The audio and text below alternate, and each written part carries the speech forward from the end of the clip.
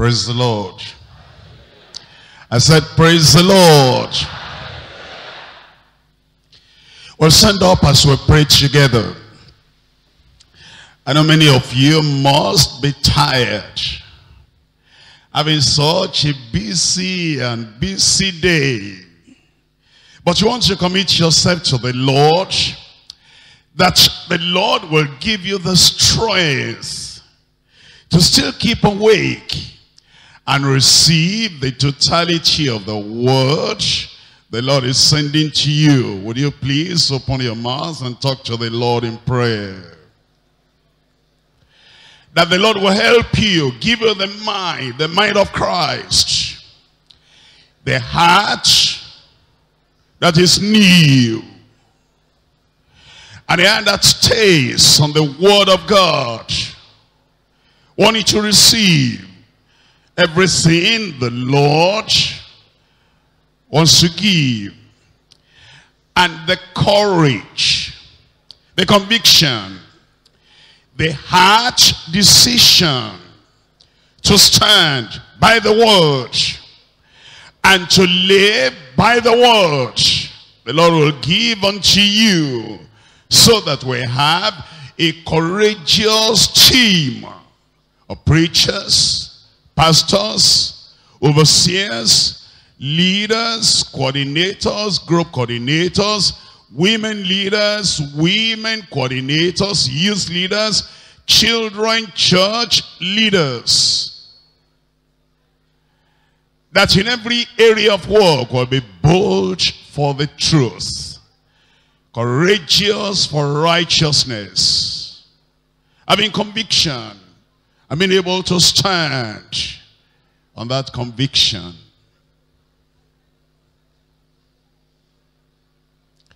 In Jesus' name we pray. Heavenly Father, we do thank you for the privilege once again to come before the X-ray of your word. We're asking, oh Lord, that you reveal your mind, your truth to every one of us, and then you'll give us the boldness, the conviction of character to be able to carry out, to do what you're calling us to do. Great work. At difficult times, even in dangerous places, that Lord, everything we need, you grant unto us. And this work will prosper in our hands in Jesus' name. Thank you, Lord, because we know you have answered. In Jesus' name we pray. Amen. Thank you very much. We can see now. We come to Titus chapter 1. I want to remind you that Titus was put or left in Crete because he had an assignment. In verse 5, chapter 1, verse 5, for this cause, for this reason, for this purpose, I left thee in Crete, that thou shouldest set in order the things that are wanting, the things that are lacking, the things that are misplaced, the things that are disorganized, and ordain elders in every city, as I, not as we, as I, Paul the Apostle, as I have ordained you, as I've ordained thee. And then Paul the Apostle had spoken to Titus, written to Titus. Here are the qualifications to be looking for. As you choose people, you know, the process of selection. When you select some, you have to leave out others. The process of selection. When you bring in some, you have to leave out others. Bringing in people, that doesn't take too much of courage, stamina, spiritual fortitude. What takes courage? is when you have to leave out some. When you have to disqualify others. Now Paul the apostle, I told him, these are the people you take in. In that process of selection, you have to also bar, you have to silence, you have to stop, you have to disqualify, you have to disapprove of some others. This is the area of ministry for an overseer, for a pastor, for a leader. And those of us who are group coordinators and group coordinators in Lagos here is a challenge. And this year, I told our reps already, through the brother, I should say through the pastor that is kind of coordinating all those reps. Lagos is very large, you understand, the population of Lagos. Apart from just church, the population of Lagos is now beyond 13 million people. The population of Lagos City alone is much more higher than the population of many countries, not only in Africa, in the world. It's a great city, a mega city. And then the membership of Deeper Life of the church here in Lagos. The membership is so large that we just cannot divide into regions, but I already mentioned it to them that we're going to operate in a different way this year. Because some of our, what we call old districts here, the membership is much, much larger than our membership in many nations of the world. Some of the membership of some of our old district, you take the membership of a whole country, I think it will only be Ghana that is larger than some of our old districts. And some of these districts in Lagos are much, much larger in membership, Deeper Life membership, than many states here in Nigeria. And because of that, already, put down things. If you're going to see me in the states and in the countries this year, you really have to pray, because this year I've lined up crusades for Lagos. And I'm handling those crusades in the old districts. And I'm going to take those old districts as states. And I'm going to, and already I'm putting some authority in their hands. I'm not looking at them anymore like coordinator, like group coordinator. I'm telling you my mind. I'm looking at them, some of them, as state overseers. I need them here in Lagos. That's why we've not transferred them. I could have taken taking them to any of the countries. What they're doing here, the challenge is so great. And so, coordinators and group coordinators, I just call you that, you're real pastors. Now, in Lagos here, you're going to have to choose leaders and choose workers. And here is a difficult assignment. When you take in some, you have to disqualify others. It's not an estate when, the person is local government there and he doesn't see the face of the state overseer except when they come for retreat. You're living in that same vicinity community and he'll see you every time, and you've disqualified this and disqualified this and removed this, and then you brought in this, and you see one another every time. Leaders, get ready for the frowning of the people, and get ready for negative attitude, negative reaction. And that is what we're built for. That we should be able to endure the heat, endure the contradiction, endure the reaction of the people, because you will choose some and you will disqualify others. You look at Titus chapter 1. I'm reading from verse 10. For there are many unruly and vain talkers and deceivers, especially they of the circumcision, whose mouths must be stopped. Think about that. That there are people, you cannot choose them. You cannot put them into the ministry, whose mouth must be stopped, who subvert whole houses, teaching things which they ought not, for filthy lucre's sake. One of themselves, even a prophet of their own.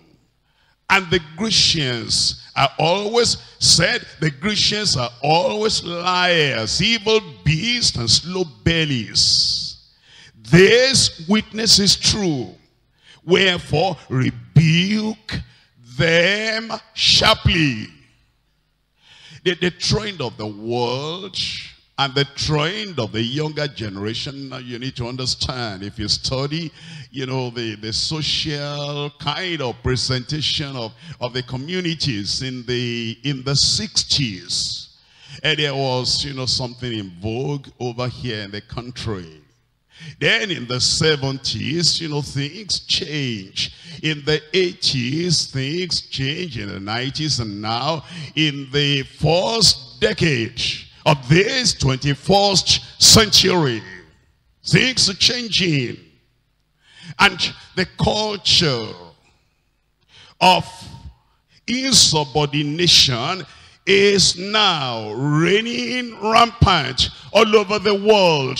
It's a new thing. And yet, you understand, as the culture of countries and mega cities are changing from this to that, the church remains the same.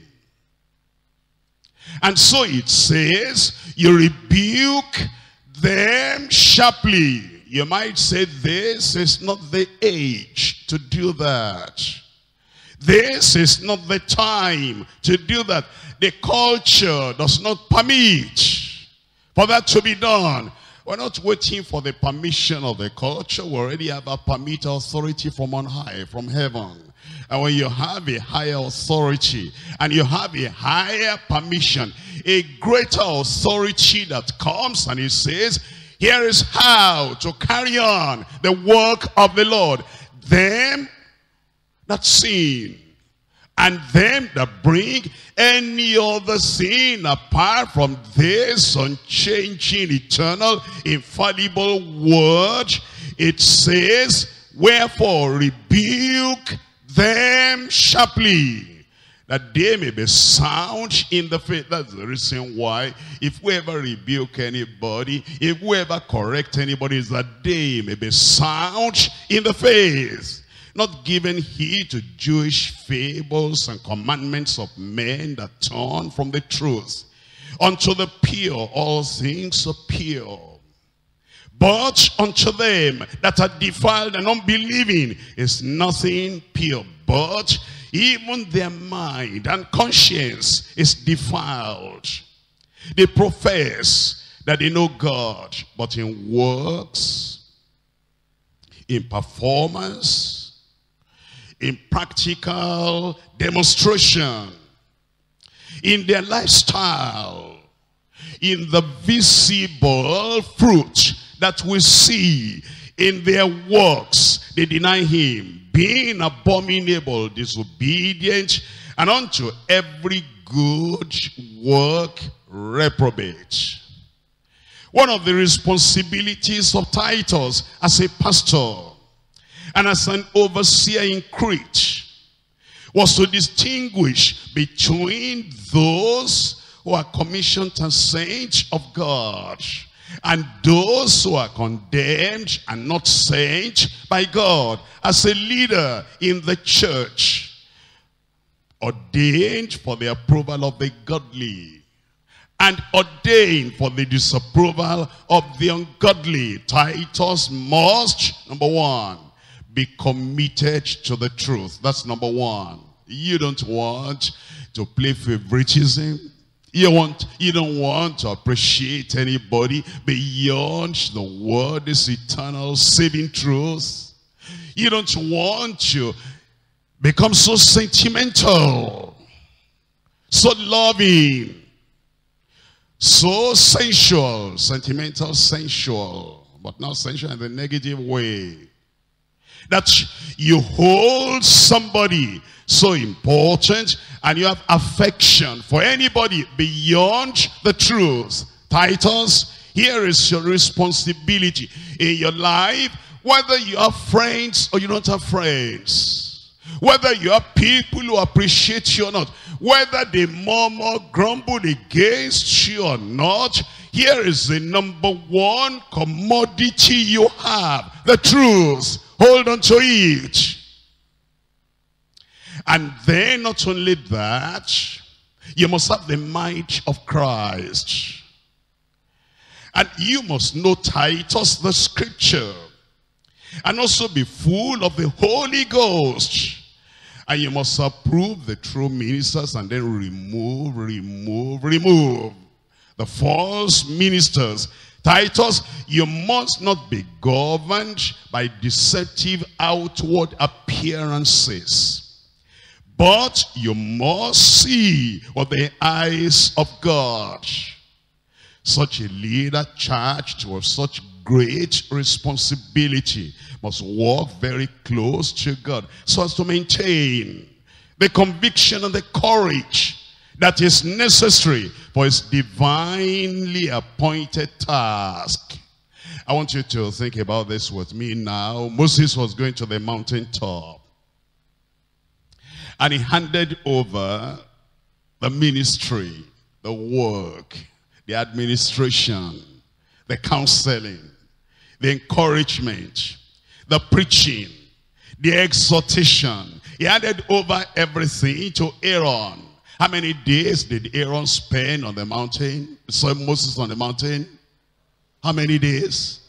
40 days. Less than 2 months. The whole nation backslid before he came back. Just imagine now, if God had chosen Aaron to lead that whole nation for 40 years. The kind of people we choose, and you hand over things to. And some of us, brothers, leaders, overseers, you're going to visit another nation on short-term outreach, because your state, your place, you're adopting that nation, and then you hand over that state headquarters to somebody. And in this time you want to really do solid work in that other country, and you're spending about 3 weeks or 4 weeks. I say there can be no harm, brother. You take over. You better make your choice very well. Not everybody can hold that state before you come back. You might discover that some things that happened, that everything you built up, and you might have fasted for 40 days. And then you are there on the mountain. Then you hand over unto an Aaron. And before you come back, everything is totally destroyed. You have to go back on your face again and be praying, oh Lord, don't destroy these people. Accept them, that they're still your inheritance. And so, if he could not hold that nation for 40 days, how then you understand why we have to disqualify some people? Why we choose this, and when we reject that. Even wise Solomon, look at the work his father built up. There was a day that his father David went to the battlefield. He was getting old, about 70 years of age, getting to 70, not quite 70 yet. And then the Philistines came, and one of the people wanted to just get rid of David. And then one of the valiant men of David got rid of that other person. Then the people said, David, you will not go to battle with us again, because you are the light of the nation. And if the light of the nation is quenched, where will we be? And think about the cost and think about the sacrifice. It took David to build up a nation like that. He took the wrecks and the ruins of the nation from Saul. Saul didn't do anything. He didn't fight the battles of the Lord. He was only fighting his personal battle. And then the nation was about wrecked and ruined when David took over. And David just reorganized everything, set everything in order, put everything in place. And now before he went, he handed over to Solomon. Think about that nation in the hands of Solomon. Wise man, wise man. But you know, the people after he died, they came to his son. They said, your father made our yoke heavy. They always remember the days of David. But then they said, Solomon, see what he has done. He used his wisdom, ruined that nation. And God said, I cannot leave the whole nation in his hand. I'll give him only 2 tribes out of 12. And I'm going to give 10 to a servant. Think about that. That's the reason why in leadership, there is the choice of who to do this, who to do that, and we have to disapprove of some. Just say, you cannot do it, but they are wise, like Solomon. Yes, we have to be careful. But they are the senior brother to Moses, Aaron. You have to be very careful in making our choice. And that's the reason why we come to this session now. I'm talking to you on this divinely appointed duty towards reprobates. The divinely appointed duty towards reprobates. We're going to divide the message to 3 parts. Number 1, recognition, the recognition of deceptive preachers. The recognition of deceptive preachers. Number 2, repudiation, the repudiation, rejection of disqualified pastors. The repudiation, that means just the rejection. Push them away, renounce them, get rid of them, remove them.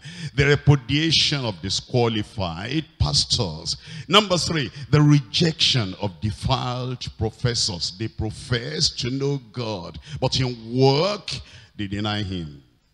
The rejection of defiled professors. Number 1, the recognition of deceptive preachers. We're looking at Titus chapter 1, verse 10. For there are many unruly and vain talkers and deceivers, especially they of the circumcision. Here Paul the apostle said, Titus, I've been in Crete. I was there with you. I left you there, but I observed the people. I saw the people. I evaluated their lives, and I gauged their commitment. There are many vain talkers, unruly talkers and deceivers, especially they of the circumcision. The Jewish religious people had found their way into Crete, and they were about to exalt circumcision above the crucifixion of Jesus Christ on the cross. And he said, they are there, and I didn't have time to do all that. That's why I left you there to set everything in order. And you need to take those people on, do something about them. There were deceivers in Crete. These false, deceptive preachers were unruly and vain talkers. The average member in the congregation could not recognize them. Neither could they disapprove of them. Before the coming of Titus as the pastor there, before the coming of Titus as the teacher, the leader, the overseer there, they had done a great damage.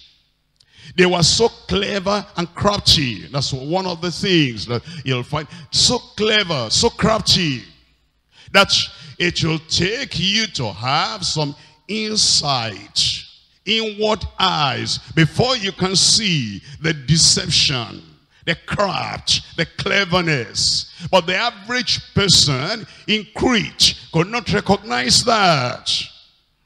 And then they had exercised such authority, manifested such influence. They subverted whole houses. Their work, they were destroying and demolishing, while the preachers of the gospel were building up, subverting houses. That just means that they were destroying the faith of Christian families. Not only that, they were teaching things contrary to the truth. And that's what you read in Titus chapter 1. They were teaching things they ought not. You find that in verse 11. And it's because of filthy lucre. That's because of covetousness. Because their belly was their God. It says the belly is just to feed their covetousness. That's why they did what they did. They trained themselves to teach lies as religious professional liars, and they became evil beasts. They became so recognized in their lies that were told in verse 12, one of themselves, even a prophet, a poet actually, of their own said, the Grecians are always liars. Became a culture with them. Evil beasts and slow bellies. They entered into the churches not to bless, but to make the church to bleed. They entered into the churches not to develop them, to destroy them, and to damn the souls of the members. Their deception, exalting the commandments of men above the word of God, God's transforming truth, was already turning many away from the truth. You find that in that Titus chapter 1. Verse 14, not giving heed to Jewish fables and commandments of men that turn from the truth. These deceivers were not only deceiving others, they were defiled, they were abominable, they were disobedient. Their mind and their conscience became hardened, seared, defiled. They became reprobates. Yet the church could not recognize or discern their deception or defiling influence. Can you think about that? They were doing so much evil. And the evil they were doing was not even underground anymore, because they were subverting Christian families and destroying the faith, overthrowing the faith of those people. It wasn't anything secret anymore. And yet the church could not recognize that these were evil people wanting to take the people on their way to heaven, bring them back on the broad way that leads to hell.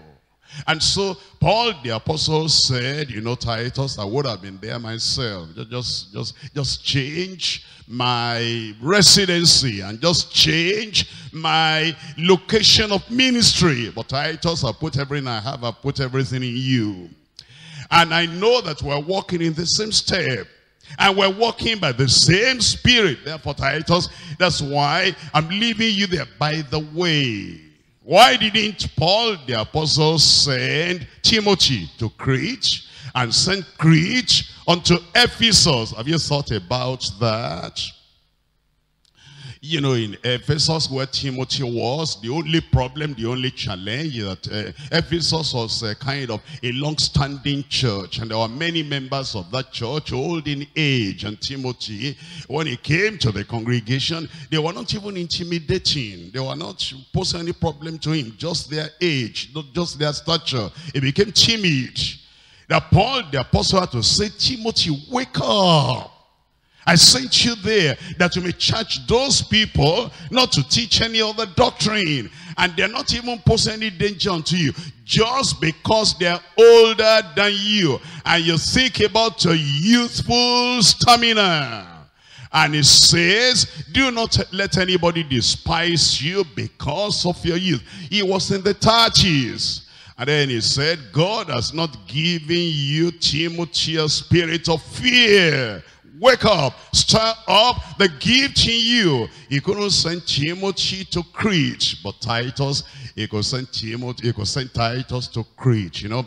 And some people are qualified. Some people, they are up to it, and they can do the work. As for preaching, they can preach. As for knowing the truth, they know the truth. As for being able to direct people to the way of salvation, they can, like Timothy. But there are some places you cannot send them. Some places you cannot send them.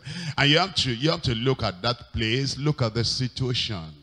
Look at the peculiarities there, and look at the challenges there. Look at the kind of the danger and the difficulty and the challenge and the toughness of that environment. Look at all the people there, and then you're making all your selections. You know Timothy can't do that. And so he said, Titus, I'm sending you there, and you're going to do some work to set things in order. That's why you're there. And you know, to do this, you really have to have the courage and the stamina, the conviction to be able to stand your ground. And yet, the church there could not discern. They couldn't see the deception, the dividing influence. Titus would have to possess sound spiritual eyes to see into what the members of the church could not see. I'm sure you know there are, medical doctors, and medical doctors are not just to prescribe medicine. They're not just to, give us injection and treat us and hospitalize us. The medical doctors must be well trained to diagnose deadly contagious diseases. Medical doctors must be well trained to diagnose deadly contagious diseases whose symptoms are not obvious. And the same thing with the leadership in the church. There are some things that you'll find in the lives of people, very, very contagious, and it will spread. And it's a spiritual disease, but the average man that is not trained will not know the impact of such contagious spiritual disease. That's why the doctors are there. They specialize. And that's why the pastors, the overseers are there. We specialize. And we're able to see, wait, if this trend continues, it's just a matter of years, this church will not be a holiness church. The pastor, the overseer, has to discern what other people cannot discern. If this culture continues, this church will not be able to stand. In experience, in manifestation, will not be able to stand on sanctification. You might have it on paper, might have it in the head. Will not be able to stand on sanctification. And the pastor, the overseer in the region, in the state, in the nation must discern that before it becomes a kind of disease that nobody can cure anymore. Doctors will know that those diseases, if they are not attended to immediately, they will just die. And some of these diseases, they don't have any kind of painful sign. And those people, that's why you hear of some people. I saw him last week. I saw him last month. He was all life and vigor, running and jumping. How is it that I heard that he died just about 2 days ago? How could that happen? He had a disease he himself could not find out. And that disease did not have a painful symptom, any painful symptom. And because of that, he said, I'm all right. The church is like that. There may be some diseases that do not carry with them painful symptoms. And because we don't feel the pain, we don't know it's disease, and therefore we're just going on. It takes a doctor, well-trained doctor, to discover that the disease, point it out, and give the solution and the treatment immediately. It takes a well-trained overseer, pastor, district coordinator, and it takes a well-trained, sharp-sighted group coordinator in a headquarters church here to see This is a disease. It must be cured. It will be cured. I said it will be cured.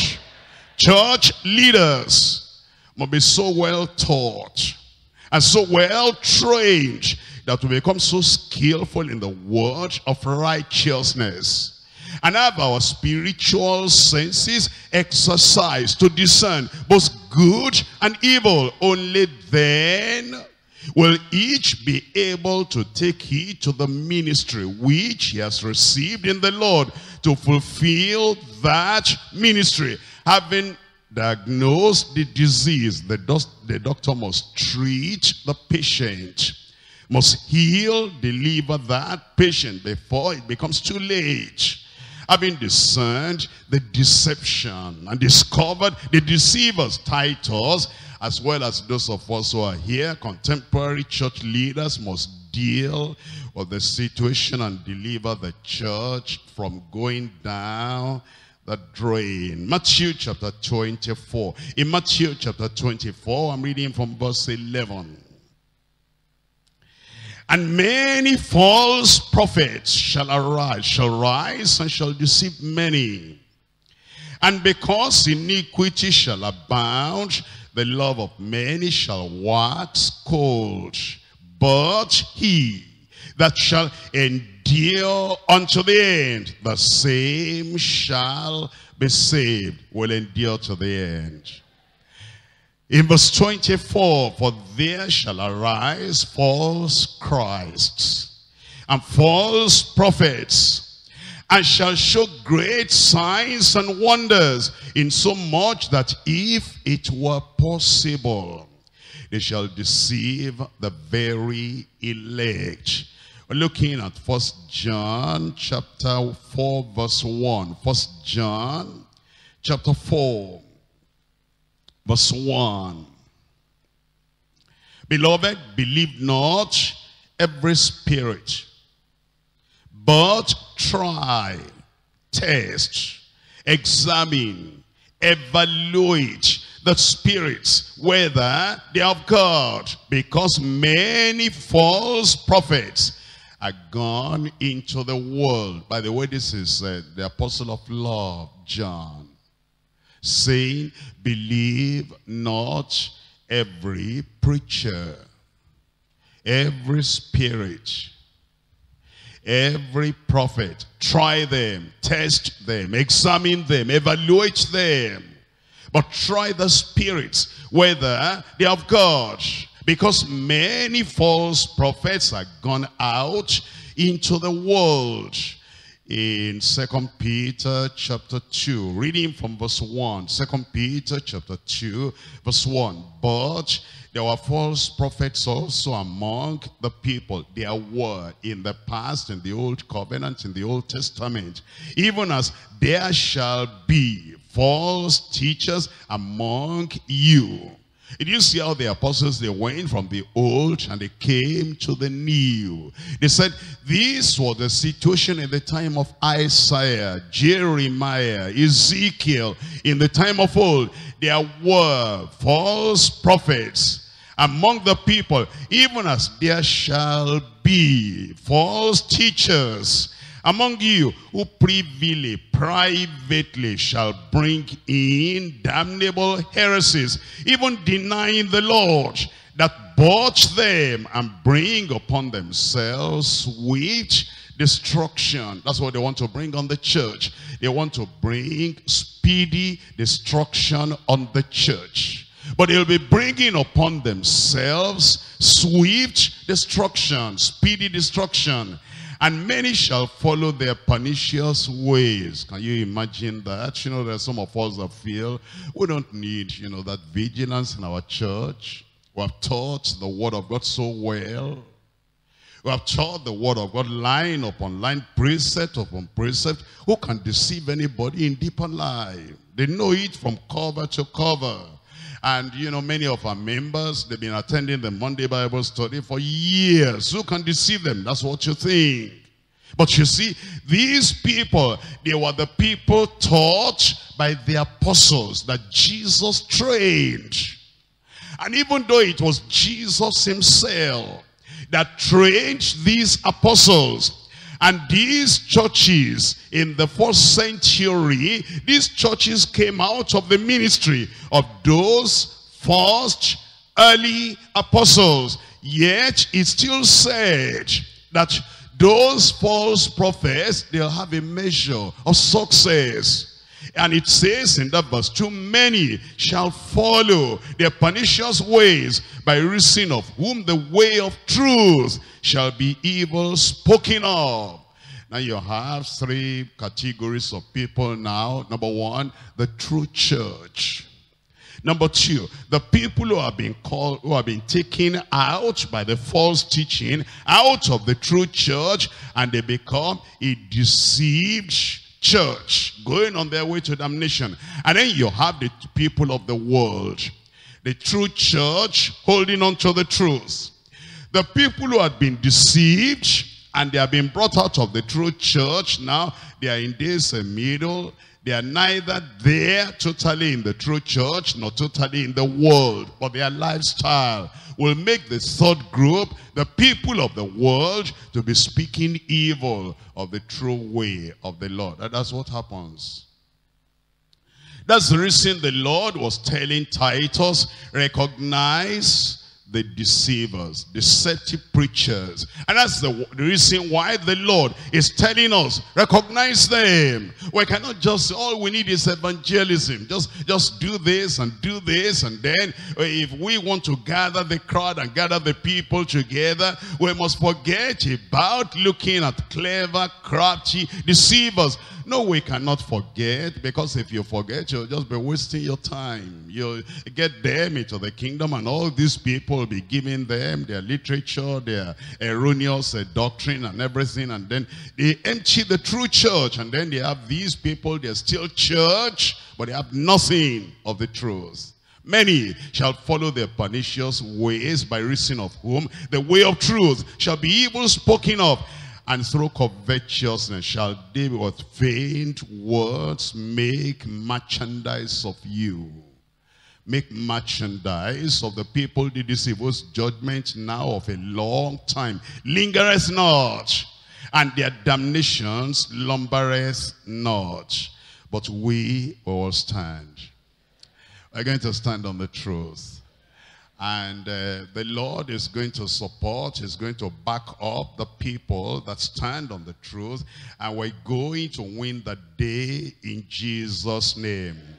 Now we come to point number 2, the repudiation of disqualified pastors. We're coming to Titus chapter 1. Titus chapter 1. We're reading from verse 11. Whose mouths must be stopped. How do you stop the mouth of a lion? Dangerous work. How do you stop the mouths of wolves, whose nature is the nature of the wolf? Dangerous, dangerous work. How do you stop the mouth of somebody who doesn't care for love, for affection, doesn't appreciate tenderness, doesn't know grace, and what he intends to do, the evil, to destroy the people of God, that's what is bent on doing. And he doesn't care for any method. Whatever works is what he will do. How do you stop their mouth? And yet you still have to. And it says, whose mouth must be stopped. How do you stop somebody who will go all over town and mention your name and spoil your name and destroy you? And if you're looking for reputation and the respect of the public, your reputation is gone. And they're so crafty and they're so deceptive. And they know how to turn the minds of people. And you are not there to defend yourself. Even if you were there to defend yourself, the people they are talking to, they don't have any appreciation, any value. They don't place any price on these eternal truths. And they're going to condemn you behind you and to your face when these crafty people, when they go to talk to them. And yet this is the assignment you have, whose mouths must be stopped. You put your reputation on the line. You just have to behave like our mentor. Not just my mentor, is the mentor of the whole church, Deeper Life, John Wesley.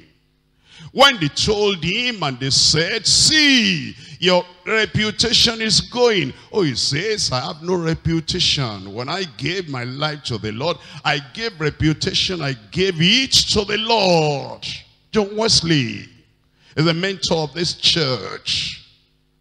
And whatever other preacher you listen to, apart from those of us, apart from our ministers, our leaders, our overseers, whatever other leaders you listen to, I mean, among those who have gone, those who are dead, John Wesley will be number one on our list. One day he was coming from the field, that is evangelistic field. His house was on fire, burnt. And somebody ran to him and said, Wesley, Wesley, your house is on fire. He said, which house? I have no house. Everything belongs to the Lord. And if the Lord decides to burn down his house, then he gives me liberty and freedom. I don't have to care now for anything, because now there's nothing that will take my attention. Thank God the house is gone. That's John Wesley. At the age of 86, John Wesley, he was, talking to a friend, and this was the complaint he had. He said, I realize now, age of 86, I'm getting old now. I cannot preach more than 2 messages every day anymore. He used to preach 3, 4 a day. But now at the age of 86, he said, my only regret, I see that old age is coming. I cannot preach more than 2 messages a day anymore. At the age of 88, he was, talking to another person. He said, you know what? This old age, now I realize what they call the old age. I cannot wake up earlier than 5 a.m. And you'll go to sleep about 10 o'clock. That's what they call them Methodists, the methodical. And he said, I now see that I'm getting old. And, I used to wake up at 4 and then, pray and read the Bible and just study and then get prepared, get on the horse and then move from place to place. And he said, now, 88 years of age, I cannot wake up before 5 a.m. Those are people that served the Lord. And those people, they really did everything the way it should be done. And that's what we're passing across to you. That in our young age, we can still do something. We will do something. Titus chapter 1, in verse 11, whose mouths must be stopped, who subvert houses, teaching things they ought not, for filthy lucre's sake, one of themselves, even a prophet, a poet of their own said, the Grecians are always liars, evil beasts, low bellies. These witnesses true, wherefore rebuke them sharply, that they may be sound in the faith, not giving heed to Jewish fables and commandments of men that turn from the truth. Let's see how some worthies of old, how they did it. Nehemiah chapter 13. Nehemiah chapter 13. I'm reading from verse 27. Nehemiah 13 verse 27. Shall we then hearken unto you to do all this great evil, to transgress against our God in marrying strange wives? And one of the sons of Jehoiada, the son of Elishib, the high priest, was son-in-law to Shambalat and the Horonite. Therefore I chased him from me. That's Nehemiah.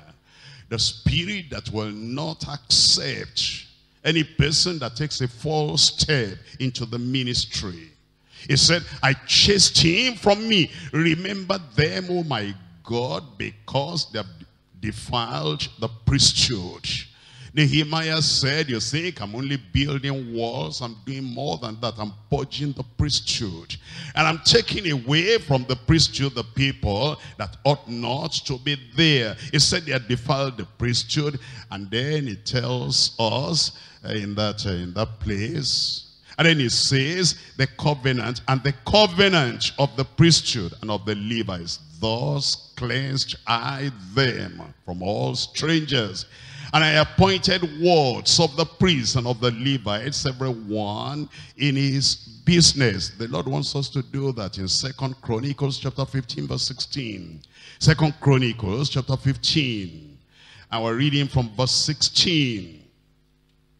Here it says, and also concerning Maacah, the mother of Asa the king. The mother of Asa the king. He removed her from being queen. That's the mother. And the mother had been queen because he was, he was king, and, the father had died. That's why the authority not to rule came to him, but the mother was still alive. And they still gave the respect of queen to the mother because she had been queen when the husband was alive. But now Asa, wanting to purge, wanting to purify the country, the nation, removed the mother from being queen. Why?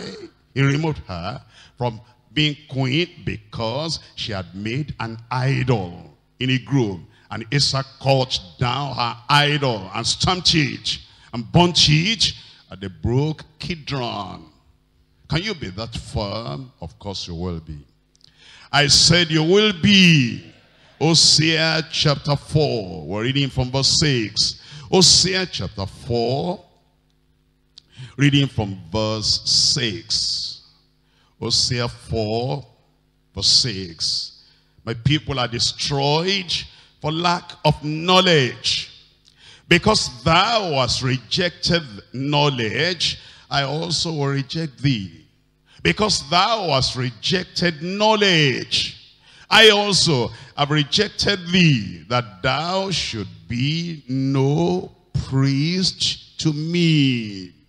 Anyone who rejects the doctrine, the teaching, we must repudiate. We must reject. To repudiate means to disown. It means to disapprove. It means to disclaim. It means to deny, renounce, reject. Preachers who teach error and falsehood. Preachers who overthrow the faith of believers. Preachers who teach lies against God. And they confuse men concerning the way of salvation. They're dangerous enemies of the never-dying souls of men. The mouth of false prophets and false teachers is a devastating force for evil.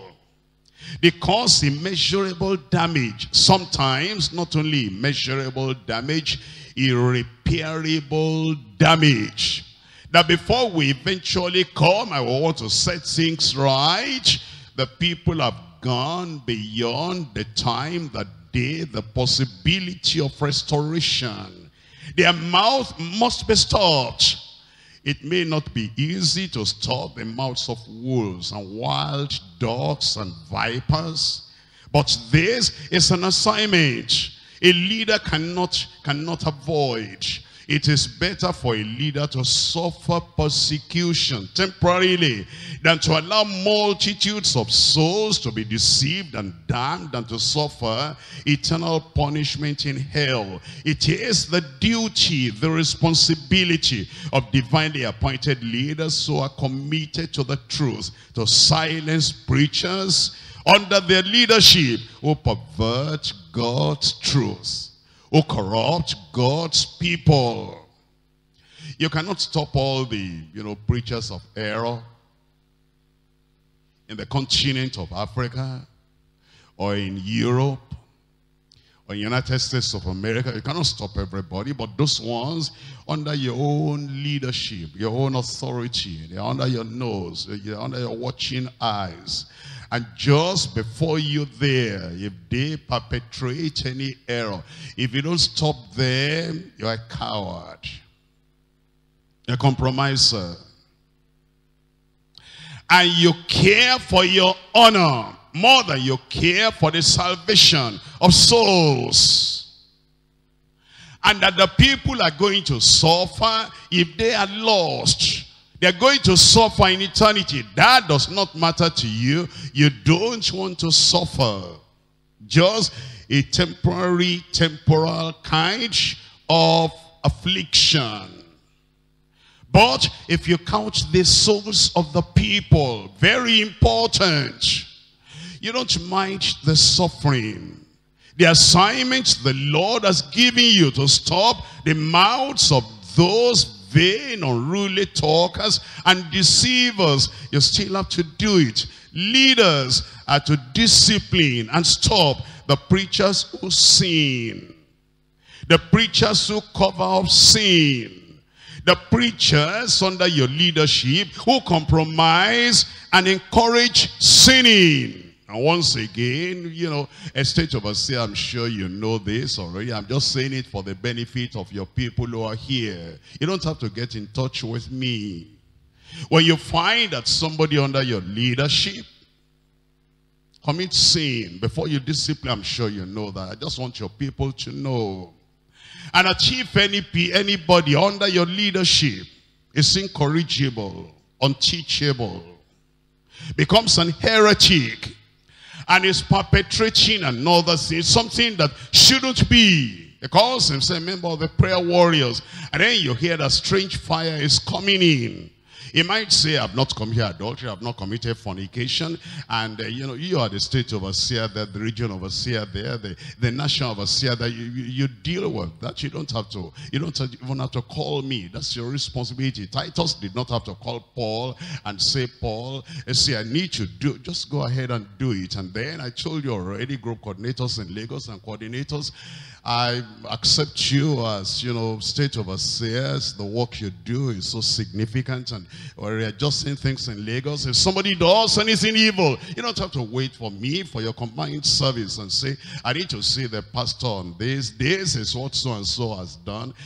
Pastor, will you stop him? No, you are the pastor there. You are the overseer there. Group coordinators and coordinators.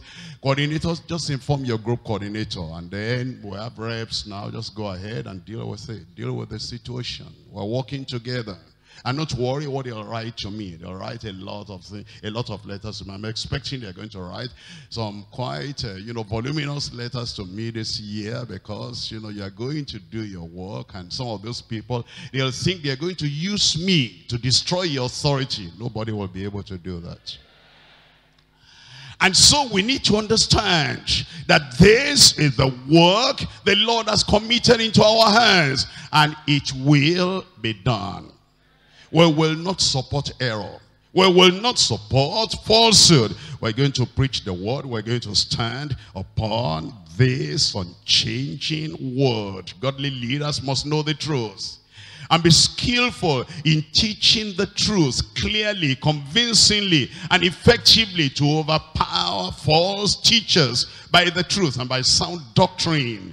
We must not be afraid of opposition, of false accusation, or name calling. That's what those false prophets, that's what they specialize in. They'll call us names. Narrow-minded, he doesn't have love, he doesn't have appreciation. They'll call us names, who cares? Don't worry about the name calling by those false prophets and their followers. We must revoke the right and the privilege of false teachers to preach and to teach or to minister and to exercise any ministerial role. We cannot support false teachers or their spurious teaching in any way if our single soul desire is to please the Lord, who has ordained and established us in the ministry. Now listen to what the Puritans, what they have said. The Puritans are those church leaders that they were in the 17th century. That is, you have Martin Luther, 16th century, and then the crop of leaders. They call them non-conformists, the Puritans. Here is what they have said.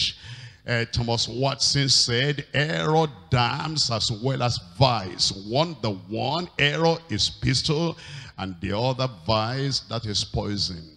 It says error even kills faster than vice. And then Thomas Manton says we should as carefully avoid error as vices. A blind eye is even worse than a lame foot. He said, yea, blind eyes may cause a lame foot. And then John Flavel, he said, by entertaining strange persons, men sometimes entertain angels unawares, but by entertaining strange doctrines, many have entertained devils unawares. John Trapp said, pollution is the forerunner of perdition. Pollution is the forerunner of perdition. And then Thomas Manton again, the devil is called the prince of the power of the air. Infected air is drawn into the lungs without pain, and we get a disease before we feel it. Another one said, division is better than agreement in evil. You know, the people who are looking for unity at all costs. They just want to be united, be in fellowship. And this man, George Hutchison, said, division is better. Division is better than agreement in evil. And then John Owen, he said, Simeon and Levi never did worse than when they were united. He said when they were apart, doing their own thing, we didn't hear about much evil. When they came together, Simeon and Levi, they did the worst of all evils because they were united. Those were the people that just took the sword, deceived the Shechemites, and they said, circumcise yourself, we'll give you Diana, our sister, and they killed all of them. And then this Walter Crackdog, it says it's better to have division than an evil uniformity. That's why, you know, all these people, these were preachers before us. And these were people that stood on the truth. It is now our time. They have gone. We are still alive. It's this, our time. And we will do right in Jesus' name. Give me a good amen. I come to point number 3 now. The rejection of defiled professors. The rejection of defiled professors. Titus chapter 1. I'm reading from verse 15. Titus chapter 1, verse 15 and verse 16. Unto the pure all things are pure. But unto them that are defiled and unbelieving is nothing pure. But even their minds and conscience is defiled. They profess to know God. They make a loud noise. They know God. They profess that they know God, but in words, in behavior, in character, in performance, in activity, they deny him, being abominable and disobedient, and unto every good work reprobates. The false prophets, the false teachers, they do not only subvert houses and families, they also pervert themselves. They become perverts. Those false prophets and false teachers, they are not only deceivers, they are deceived and they're deluded. Those false prophets and false teachers, they are not only vain talkers and teachers, they are vile transgressors. Those false prophets and false teachers, they are not merely liars, but they are also licentious. They do not stop at turning others from the truth. They themselves have turned away from the truth. Their conscience is defiled. Their lives are abominable. Their character disobedient. Their profession empty and worthless. By their works they deny God. And God will deny them on earth and throughout eternity. false prophets and false teachers continue in error and in falsehood until they internally believe that evil is good and good is evil. They actually believe it. They actually believe it. As you listen to, our brother minister who taught on literature, and then he mentioned those people that publish literature. And then they put error for truth. They actually believe that in their heart. They have brainwashed themselves, and they zealously contend that darkness is light, and that light is darkness. They will justify the evil way they propose, they propagate. They have brainwashed and convinced themselves that bitter is sweet and sweet is bitter. And they eventually become reprobates. And they zealously run after error. They have rejected the saving truth. The Lord has rejected them too. They have ruined themselves. They must not be allowed to ruin innocent, ignorant souls. That's why we have to stop them. That's why we have to gag them. That's why we have to muzzle their mouth so that they do not have any chance, any privilege to damn the souls of men. In the passage I read to you, it says, they profess that they know God. They have loud testimonies, but in works they deny him.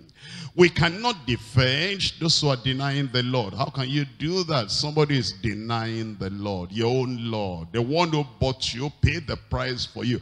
And somebody is degrading, disgracing your own Lord. Are you going to defend somebody disgracing, degrading your Lord? You cannot do that. You cannot defend them. And then you cannot be writing to the headquarters. You know the truth. Sometimes our state overseers will discipline somebody.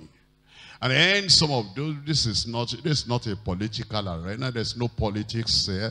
Even if you feel that the state overseer did not do the right thing, wouldn't you just have the understanding that, that our father in the Lord in the state may know something we don't know? There may be a reason that we cannot discover. Wouldn't you give respect and honor to that state overseer? And we're not talking of people that, just came to know the Lord. We're talking about people, some of those state overseers had been here in Deeper Life for more than 30 years. And some of them had been state leaders, in the 70s, and now we turned it, apart from state leader, they're now state overseers. And there have been state overseers and leaders for more than 25 years. Some of them, wouldn't you respect their experience, their unction, their anointing? And wouldn't you understand? And sometimes when you write those letters, even the language in the letter, talking about your state overseer. This is a new year, we're going to stop all that. And then, anonymous letters. Don't write anonymous letters. We just throw them in the waste paper basket. We don't even recognize that. We don't act on that. If you write anonymous letters, so-and-so is doing this, so-and-so is... don't try to... It's a waste of your time because we're not going to take any action on it. And even when you put your name, you mind your language, what you say about those leaders. It's very costly to train people. It's very costly to train somebody to the point of a state overseer and to the point of a region overseer. That's why you'll find, even in the world, about this governor and that governor and that governor, before they can take steps, you know what they do. You read the papers, you have to go through the Senate and go through this and go through this. It's not just because somebody makes an accusation to the president and says Governor so-and-so is doing this. The president cannot just go there the following day and remove that governor. It takes a process. And except it's something that is really, really, really out of the way. How can you just remove somebody like that, state overseer? And so we need to understand the respect we need to have and the language we use and the attitude we have. I'm sure that, some of the state overseers, they have children that as old as some of us who are leaders in the church. Why don't you give them some respect? And when they do their duty and they do their work, and what I say for those state officers, I say for our own ministers and leaders here in Lagos. You want to understand that there is a work to do for them and for us and for me and for you as well. And we join hands together. And this work, we're going to do it. I said we're going to do it. And you know, when you do something like this, this church will be pure. This church will be powerful.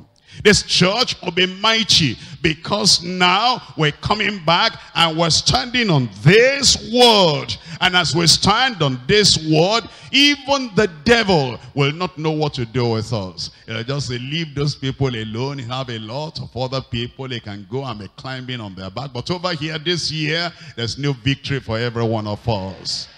And then it says, you know, these people, sometimes, you know, how Saul, how he went away from the Lord. And Samuel, bless his heart. Samuel, you know, Samuel was a good man, a loving man, an affectionate man. And the Lord had rejected Saul. And God says, Samuel, I've rejected him. And then Samuel left all his work, everything he was to be doing. Intercession for the whole nation. He left all that, and it was mourning and mourning and mourning. And God said, Samuel, how long are you going to mourn for Saul? Even if you cry from this time until the end of the decade, I told you I've rejected Saul. How long are you going to mourn for him? Get up and take the horn and go to the house of Jesse. While you are mourning, I've been searching. I found a man there after my heart. And then he said, get up and go and anoint him. He'll be king. Then Samuel turned around and said, God, you know Saul. That man doesn't have any value for any life. Even though I'm the one that appointed him. That man, if he hears that I go to the house of Jesse, the condition in which he is now, he will kill me. God, what am I going to do about that? And so God said, all right. I understand what you're saying. I know what Saul can do. Just take the horn and go and make sacrifice. Don't blow up the choosing of David, but just blow up the making of the sacrifice. And when they say, what have you come to do? Just say, I come to sacrifice to the Lord. See that? You know, some of us, we face danger, but the Lord will give us wisdom. I will still be able to go through in Jesus' name. What the Lord is telling us is that there is a fight to fight. You know, we're not fighting anybody. We're not fighting. It's a good fight of faith. Here is one song I'm reading to you before we pray. Fight the good fight of faith with all your might. Christ is your strength. Christ your right. Lay hold on life, and it shall be your joy and your crown eternally. Run the straight race through God's good grace. Lift up your eyes and seek his face. Life with its way before thee lies. Christ is the path, and Christ is your prize. Cast care aside. Lean on thy guide. His boundless mercy will provide. Lean, and the trusting soul shall prove that Christ is its light, and Christ its love. Faint not, fear not, his arms are near. He changes not, and thou art dear. Only believe, and thus shalt thou see that Christ is all in all to thee. Let's rise up and talk to the Lord in prayer.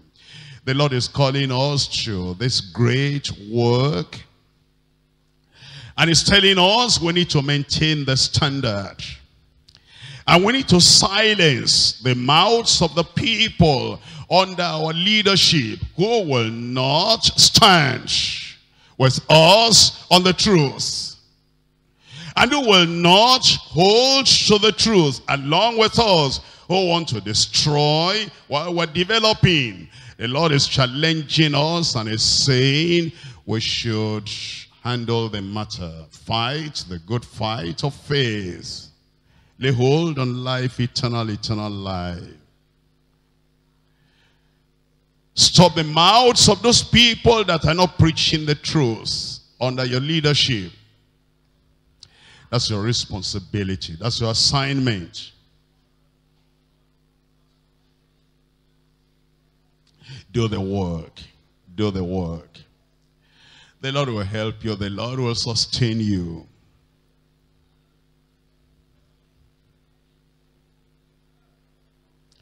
Commit yourself to the Lord. Don't care for honor, for reputation. Don't care for their speaking good of you or speaking evil of you. That doesn't matter. Just put your reputation in the hands of the Lord. They murmur, they gossip, and they complain, they backbite, they, call you names and do whatever. Ridicule you, disgrace you, despise you, belittle you, insult you, assault you. Don't worry about that.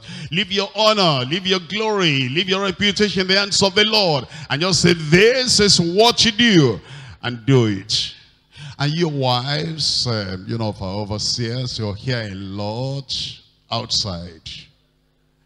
Some of the people, deliberately, your wives, they'll come to you and talk to you about the overseer, about your husband. They say if they cannot reach you, if whatever they tell your wife, eventually the husband will hear. When you get back home, just swallow that. Don't tell your husband anything that will make him weak, that will make him not to be able to stand. Don't go and tell your husband that, Daddy, this is what they are saying about you. Just forget about it. Just forget about it. Don't tell your husband something that will weaken their hands. They will not be able to stand on the truth anymore. And some of you are children, you're already workers, will praise God for you. Some of these people will come to you and talk about daddy. They'll talk about the overseer, your father. And they'll say, your daddy, this and this. They know that if they tell you that you're going to tell daddy at home, don't tell your father. Get some maturity. And have some stamina. Swallow that. Don't go back and tell your daddy and say, Daddy, what the youths are saying about you. What the members of the church are saying about you. Don't tell your father. That's one of the things to just control yourself and say, Daddy will not hear this from me. Whatever they say, I'll suffer with my father. I'll suffer the persecution with my daddy. The state overseer, the region overseer, the leaders. Don't go back home and be telling them things that the people are saying. Give us chance to do our work. Liberty to do our work. Whatever you tell your daddy, whatever you tell your husband, whatever you tell your wife, make them strong. Don't weaken the hands of people in the front line of the battle. In Jesus' name we pray. I need an amen of the conquerors. Heavenly Father, we thank you tonight because of this word. You've given us everything, the whole Bible. And we stand by the whole Bible in Jesus' name. We're praying, Lord, that you'll give us the courage of Joshua and the fortitude of David. And you give us, Lord, the spiritual stamina and the backbone of Paul the apostle, that we'll be able to do this work in this generation in Jesus' name. That, Lord, you give us love, give us understanding, give us wisdom, give us insight, give us unction, give us power, give us anointing, make us dynamite within us in Jesus' name. And they had to fulfill the great commission in the way it ought to be done. You grant to every one of your people, your servants and your ambassadors in Jesus' name. And Lord, in this area of choosing leaders and disqualifying some, also we pray you'll give us all the courage we need, all the conviction we need, all the spiritual stamina we need, and we will stand on the totality of the word of God in Jesus' name. Protect your servants, preserve your servants, and where people have taken the glory, the honor from them, oh Lord, you yourself from heaven, give them the honor and the glory that belongs to your servants in Jesus' name. And for all of us who are here, young and old, men and women, we join our hearts together. We'll make this church strong. will make this church stand in Jesus' name. And even when the operation of disqualification affects any of us, we'll take it by your grace. Understanding that being disqualified today does not mean we're disqualified forever. And we'll still have a right attitude, a right disposition, a right response to everything you allow, you permit, you lead, you direct the leadership of our church to do in Jesus' name. Confirm your truth in every heart. Well, thank you, Lord, because we know you have answered. In Jesus' name. I'm so excited today because God has been so faithful to me. I'm going to keep this very short. First of all, I want to thank God for the church. The church has been my family. Thank you so much, Pastor Dada. He has been a father to me. I don't start crying. Okay, I remember I came here without scholarship to Harvard University. The first year wasn't easy, but I got a grant that paid half of my tuition. But then from second year, I got like 5 different scholarships from my department, from research. I just thank God. Third year, the same thing. And I thank God because I'll be graduating in May. I didn't have to take out a loan. I just thank God for all these provisions. I just bless you. Great.